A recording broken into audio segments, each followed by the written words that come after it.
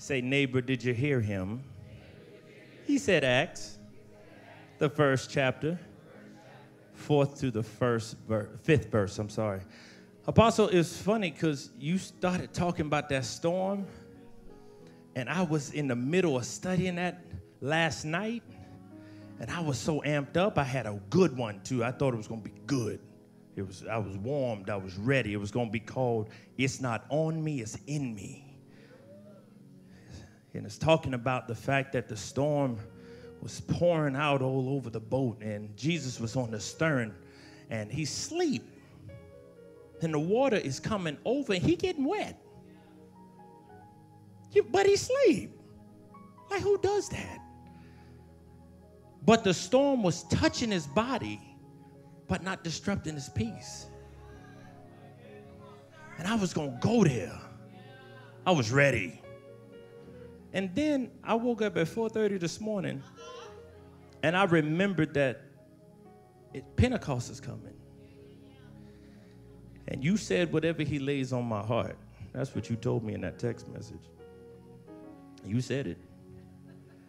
It was you. And so with that, he took me to Acts. And I'm going to read 4 and 5, and then we're going to dig in. It says, gathering them together, he commanded them not to leave Jerusalem, but to wait for what the Father had promised, which he said, you heard of from me. For John baptized with water, but you will be baptized with the Holy Spirit not many days from now. Father, we thank you for this moment. We're so grateful, God, that you decided to speak to us today. And so I pray, Father, you do just that. Speak to all of us. Let it come out of my mouth and turn right back to my ear, and let me hear what you have to say. None of me, all of you. This is my request, and it shall be done in Jesus' name. Amen. As you're going down to your seats, I wish you would just nudge your neighbor and say, neighbor, we have just entered the waiting room. I was a few months ago, I had to go to a doctor's appointment over in Fort Sam, Houston. And while I was there, when I walked in, the receptionist, she checked me in. She gave me a packet. It seemed like a book of papers that I had to fill out. I filled out all the paperwork, and I sat. And I sat for a good hour and a half. If you know anything about a military's hospital, when I tell you waiting is what I did, I sat and I sat. I sat so long till I moved seats. I was thinking they knew I was sitting there, so maybe if I moved, they'd think I'm a different patient or something. I sat, and so finally the doctor, one of the airmen come out to get me. I go in the back, and the doctor comes in. And the doctor does all the tests on my wrist. I got a wrist injury, whatever. So they tested it. She looked at it. She made me move it. It hurt, all that stuff. I cried a little bit. I did. Like one tear. It hurt. And then she got up. She said, well, I'm done. So what's going to happen is when I go, my nurse is going to come in, and she's going to close out your visit. Nurse came in about 10, 15 minutes later, and she proceeds to check me out. And it hit me. The doctor did all the tests, but the nurse, the logistical work. The doctor had the knowledge of my body's makeup. The nurse had all the information about my vitals. We find ourselves in a very unique situation in the scripture because we're at the point where the doctor has ascended. Oh, man. And he says, you're about to encounter the nurse. You've never really heard anybody call the Holy Spirit a nurse, but I tell you this much, I found him to be. He's a nurse. He's one that will come in and whatever's going on with you, he's able to make an assessment to give the doctor. God, I feel him now. Man, help me. And what happens is we find ourselves in a point where now the doctor's gone. He goes up into a cloud and they look in there. This, I promise you, this is how I saw it in the scripture. Y'all pray. He said I was jovial. Get this. Jesus goes up.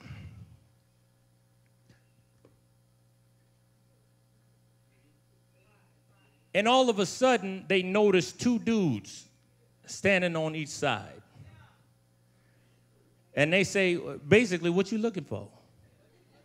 Now, I'm from Charleston, South Carolina, so there are going to be some dangling participles. You English teachers, y'all hold on. I'm going to get better somewhere. They asked him, what are you looking for? Just the same way he went up, he's going to come down. Now, I don't want to get ahead of myself, but I need to sit that there so you'll understand what they were waiting on. Because oftentimes the problem is we have information that we're waiting on, a manifestation of, but we forgot. You got some promises that the Lord gave you years ago. But due to time and due to waiting and due to all the things that go on, you have forgotten. So let's lay this background. We are now going to talk about what Acts is about. Acts has a great historical value because it gives an accurate account of the establishment and spread of the early Christian movement. The book presents interpretive value due to bridging the gap between the Gospels and the epistles. It is at once the sequel to the fourfold gospel and the historical background to the Pauline epistles. I want you to wrap your mind around that. There's two things going on at the same time. Acts has outstanding doctrinal value, particularly in presenting the person and activity of the Holy Spirit. It also has a practical importance emphasizing missionary motives and methods and providing a glimpse into the inner life of the early church. Ancient manuscripts, I love this, assign various titles to the book, primarily Acts or Acts of the Apostles. Some say the author probably gave no title to the book since the book emphasizes the work of only two apostles, and that's Peter and Paul. They suggest a more appropriate title might be the Acts of the Ascended Lord or the Acts of the Holy Spirit. This book is all about the Holy Spirit. I want you to understand when you read Acts, you're not reading about Jesus. You're reading about the Holy Spirit. That's important because you want a relationship with somebody, you got to know about them. This is a good book to learn about your comforter. The abrupt close of the book indicates its date. At the time Acts was written, Paul had been in prison at Rome for 2 years, having arrived there in the spring of AD 60, according to the best evidence. Therefore, the book must have been written about the year AD 62. We find the purpose of Acts, here we go, in the very first verse, which implies that the book is a continuation of the Gospel of Luke. So I know you've got Matthew, Mark, Luke, and John. But the way in chronological order would be Matthew, Mark, Luke, Acts. Which means in order for you to understand how Acts enters, you've got to understand how Luke exits. Because most of us are getting excited about a word, but we don't understand its origin. We get excited about what God is saying, but we don't know why he said it. So we are exiting the crucifixion. Yo, Jesus. We have, you know, the one that you talk proudly about but don't know much about. Oh, we are exiting his death, and we are walking into his ascension and then the entrance of the Holy Spirit.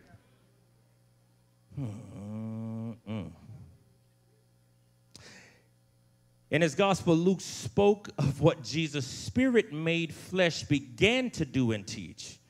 And in Acts, he tells what the risen Lord continues to do and teach through spirit-empowered believers. Acts 1 and 8 suggests the plan of the book with the church expanding from its beginnings in Jerusalem to the surrounding areas of Judea and Samaria, and then to Gentile regions, including the capital city of Rome itself. The book of Acts provides the basic history of the spread of Christianity during 3 decades immediately following the death and resurrection of Jesus. In one book is 3 decades. Oh, my goodness. God is so amazing that he'll put so much in one thing.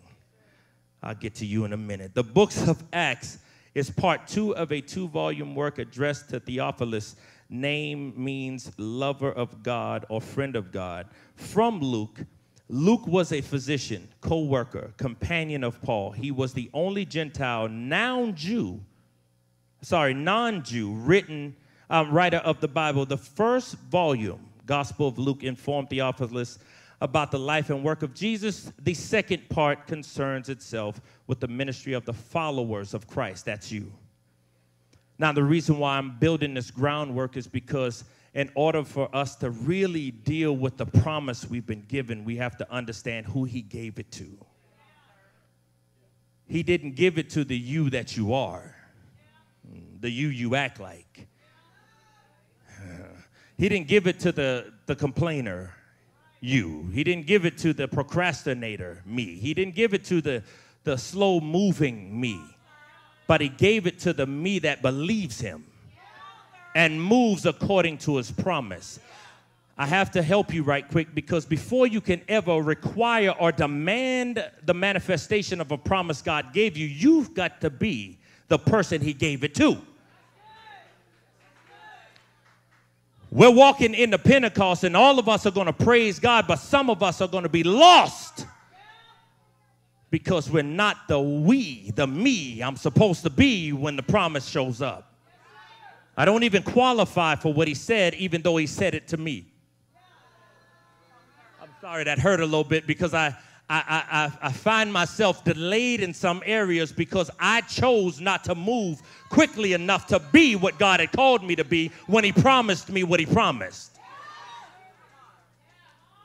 I find myself with a little bitter taste in my mouth because some of the things I'm asking for now, I don't have, and I could have had years ago had I just been what he called me to be. Am I the only one in the room that finds themselves a little behind? All right. I might be the only one in the room that finds himself a little delayed right now, and I keep asking God, why? And he's asking me the same thing. Why won't you get yourself right? Okay, because he don't talk to you like that. He talked to me like that. What's wrong with you, boy? Don't you know I want to give you everything, but I need you to be you like I designed you to be. I'm talking to some people in the room right now that you need to hold your head up. I tell my trainees we take rebuke the same way we take correction, and that's with our head held up. I got to see God. And I got to watch him tell me what's going on with me so that I can get me right so he can be to me what he promised. We like to say, God has made me a promise. Me spoken. He promised me. He promised me. He promised me. He promised me. He promised me. He promised me. And we talk all about, I think my wife did a study of 7,920 some odd promises in the Bible that he's given me. 7,920 some odd promises about me, to me. And I'm missing some of them because I won't be right. Okay. I want to leave that, but the problem I got with me right now, I'm not talking to you, I'm talking to me. If you find you in where I'm talking about, jump in. But the problem I got with me right now is I'm hoping for things.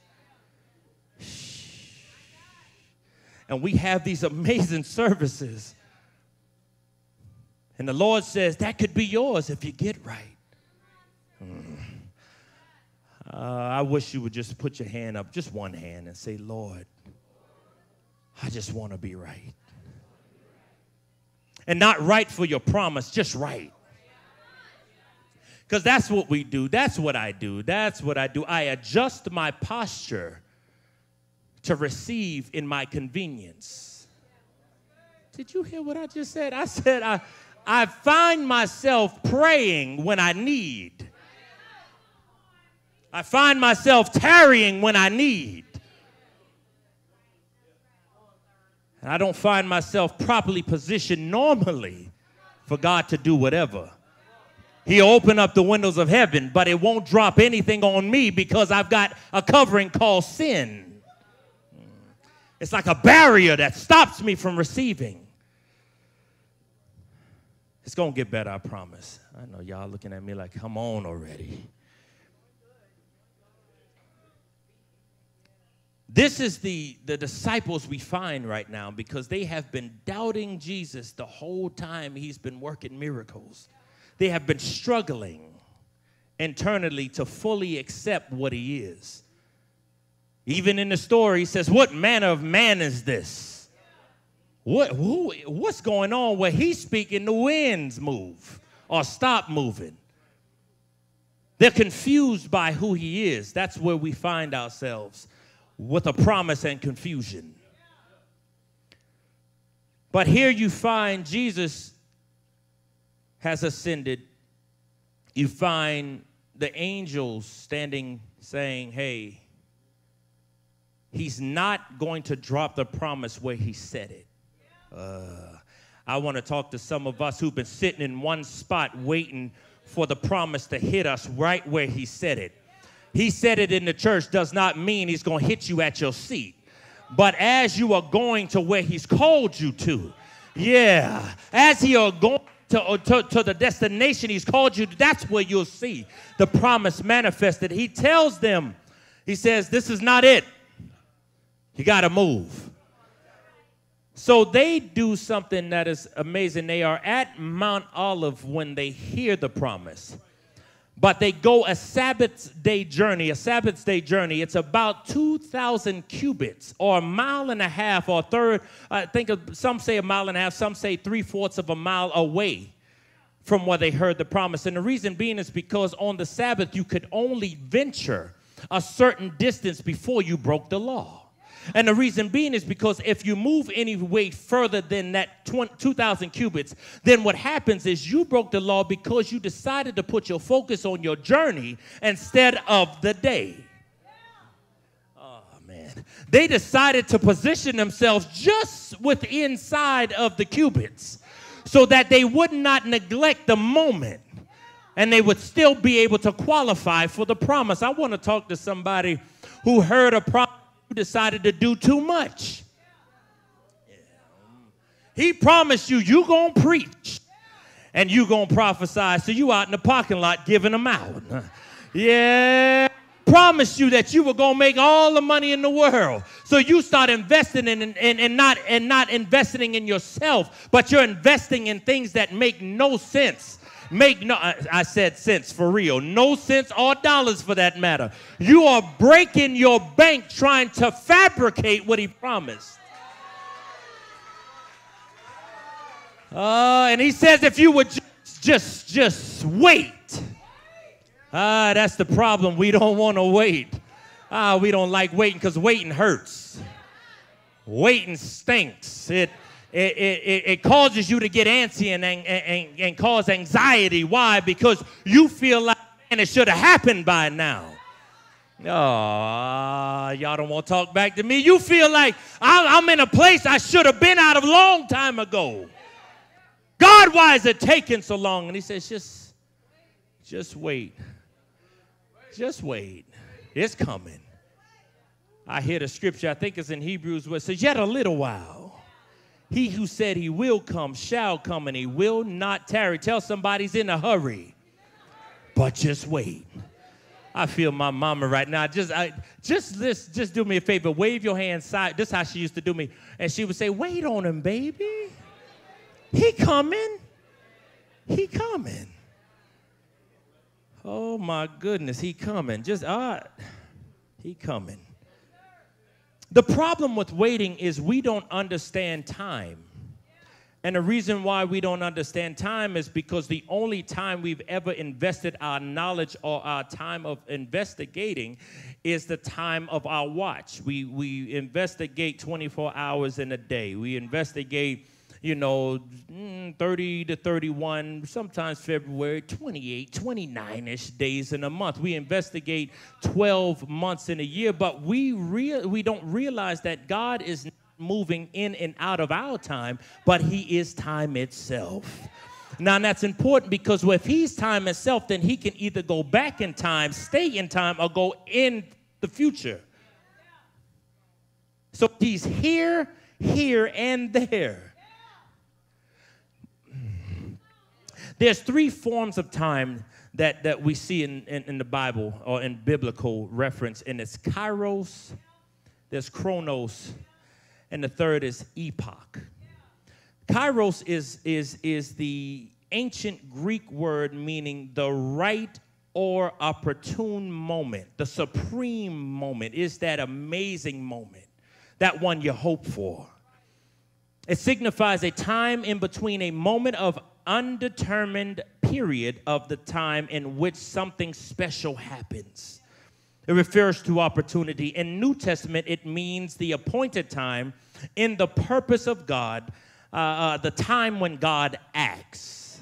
That's what we're hoping for. That's what the disciples are hoping for. Then you have chronos. It's quantitative. It's kairos has a quantitative nature, but chronos is quantified. It is the timeline. It is like you were born on this day. You had your teeth cut on this day. You started eating meat on this day. You going on your first date on this day. You know time. Your timeline is your start, your middle, your ending.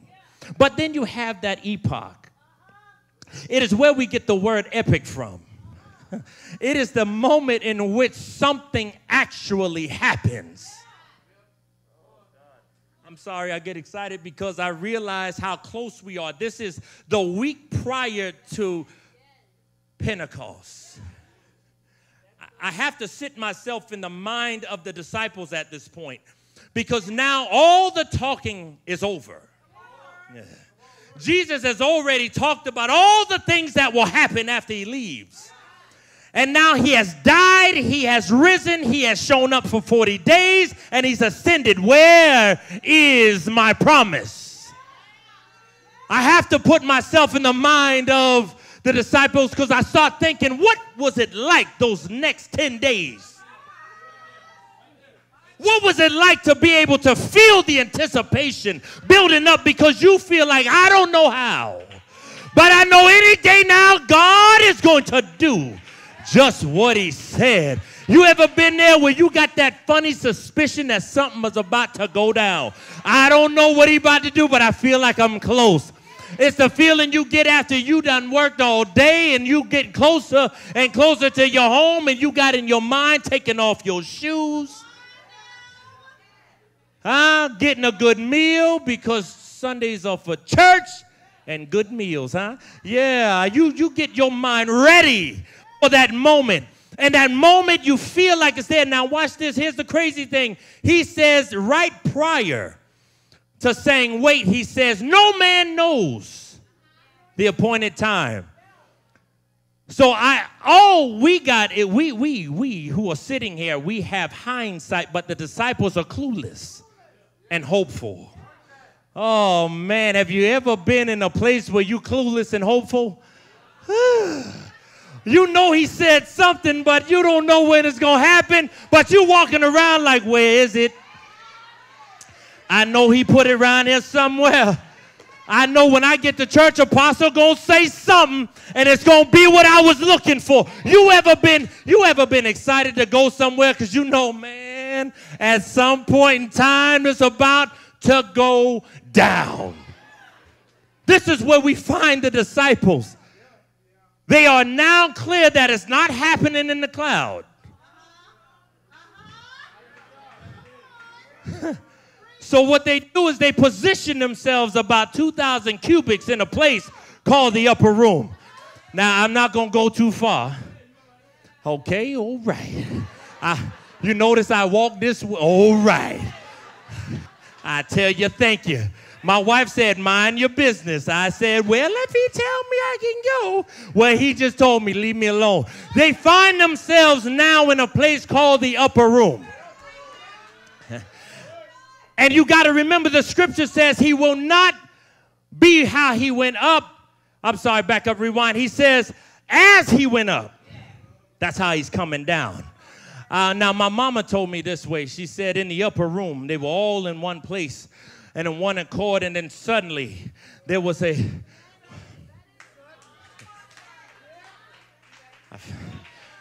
suddenly, okay. There was a suddenly. I want to pause before I say another thing, and I want to tell you, you need to praise God now for your suddenly. Yep. I got a funny suspicion that in the next few days, suddenly it's going to happen.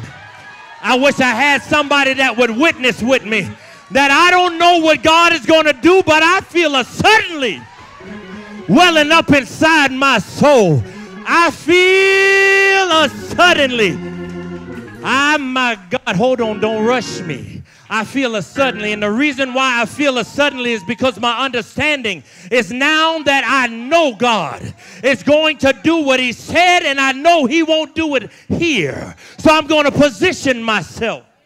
How did they position themselves? It says in one place and in one accord. That one accord means they've been in this room praying. I hear the song say, just keep on praying. The Lord is nigh. Just keep on praying. He'll hear your cry. The Lord has promised. His word is true. Just keep on praying. He'll answer you. This is the mindset we find the disciples in the upper room. They're in a place now where their anticipation has turned into praying for the promise. You can't just get antsy because you feel like it's coming. But you got to pray until something happens. Tell somebody, keep on praying. That's what you got to do. You got to keep on praying. Don't get weary in well-doing, for in due season he shall reap. You shall reap if you faint not. Just tell some, keep on praying. That's what you do. You stay on your knees and pray. That's what you do. You stay in your private place, your place and pray. They got in this room. They begin to pray. Things got hot. It got turned up. We did 5 nights. They were in that mug for about 10 days praying. And they didn't pray for the 50th day. See, y'all missing something. They had no clue. It didn't get called Pentecost until after it happened. They had no clue. They just were praying.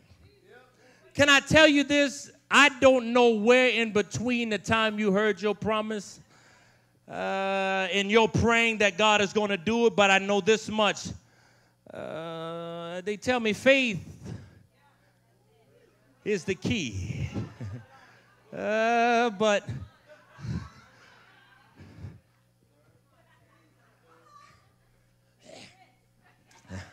get that out of there. Yeah. I'm trying to find out, how bad do you want it? Are you willing to pray until it happens? I see what's on your face. It's weariness. Yeah, it's exhaustion. But keep praying. I see what's in your body. It's a slump over like, man, I'm tired. You don't know, like I know, not what the Lord has done, what I'm going through. Nobody knows, but just keep on praying. I wish you would just tap yourself on the chest and say, don't give up. Don't quit. Because according to Scripture, we are about 10 days away from everything he's promised you happening. Matter of fact, not everything, but the most important thing he's promised you. There is somebody in this room, you saved but haven't felt. If you saved and you got the Holy Spirit, you know that feeling. Ooh, when you want to shut yourself up, but it keeps on talking.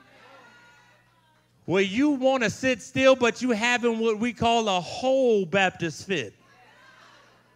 You can't, you wondering, I want to keep my hands, so, but I tell your neighbor, that's what you're praying for. Let's make no mistake about it. The doctor has already seen us. I said seen us. S-E-E-N-E-D. That's a real word on the East Coast. Seen us is if you go up north a little bit. He done synced you. And he's already given his diagnosis. And he knew you would struggle. He knew that what you are about to face because of your affliction you're going to need some help. So he said, what I'll do is I'll give you a comforter. I want to say this to you as I'm shutting up. I said that. Is you're so close. You are so close. I'm not talking to you individuals that, you feel like you've obtained. I'm talking to the ones who are still, you eating and still hungry. It's like something just won't satisfy. No one can satisfy. Nobody else. And he's saying, I'm about to send that to you. Everybody standing. Come on.